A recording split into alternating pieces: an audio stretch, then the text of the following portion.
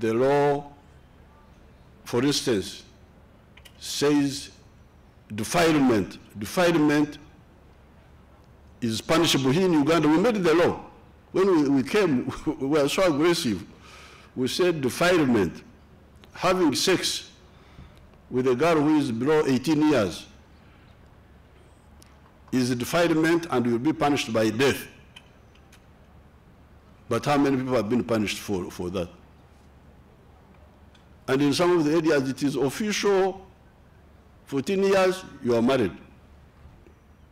I studied law for 1 year at the University of Dar es Salaam as a subject. And I know what they were teaching. There was the case of Amkeyo versus Regina, where Amkeyo stole a cow. This was in Kenya.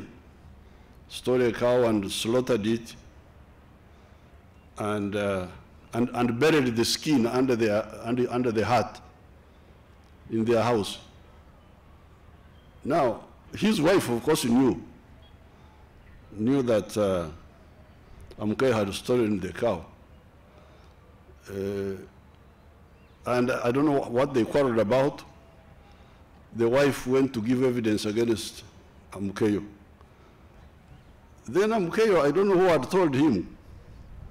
He had heard of something called the Indian Evidence Act of 18-something.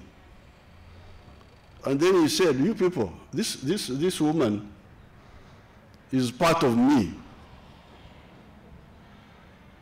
So she cannot give evidence against me. And then the guy said, rubbish. This act was not meant for you. It was meant for other people, but not you Africans.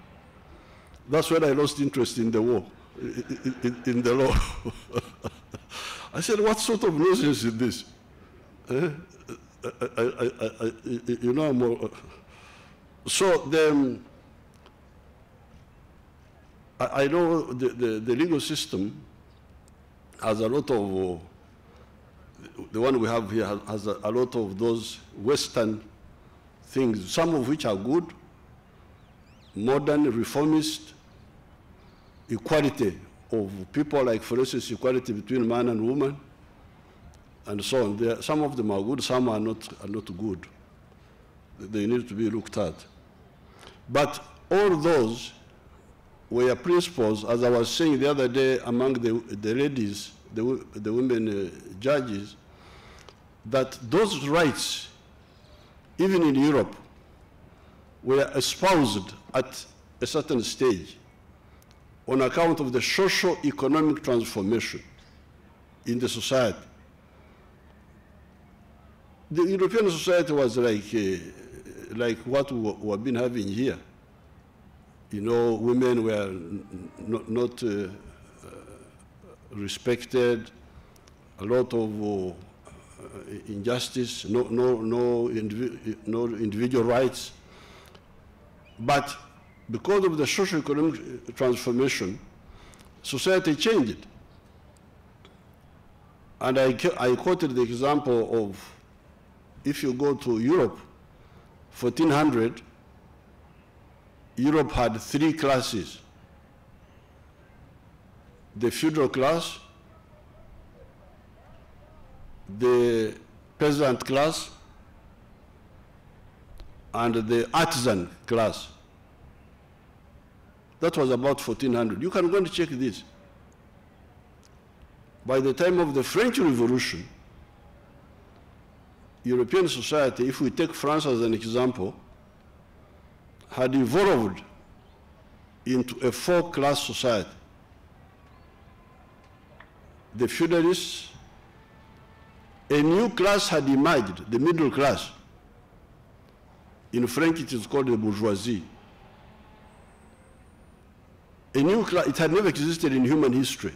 We never had a middle class in the whole human history of man of 4.5 million years. This is the first time it will emerge. A middle class. That means a middle class means somebody who understood the importance of profit,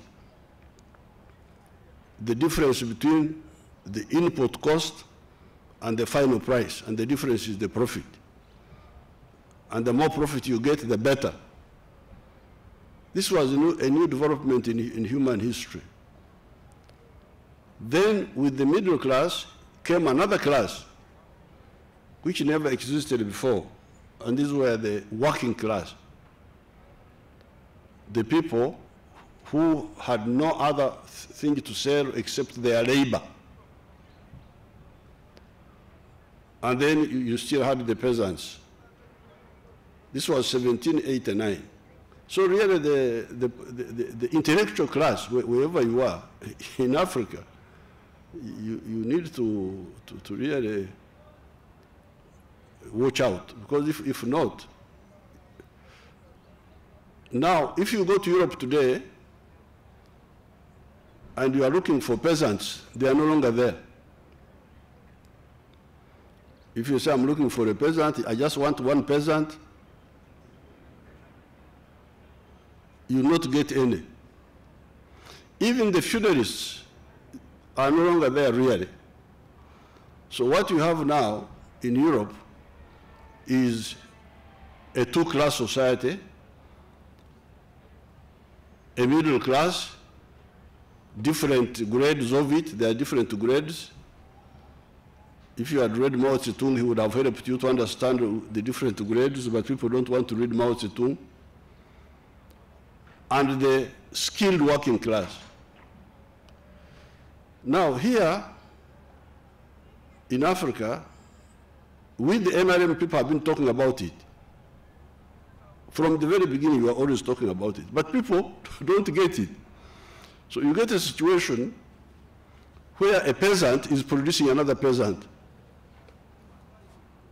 Now, in that situation, okay, and this is the dilemma, because the other day in the women conference, judges conference, I had some of the speakers saying that, oh, you know, there's a problem here.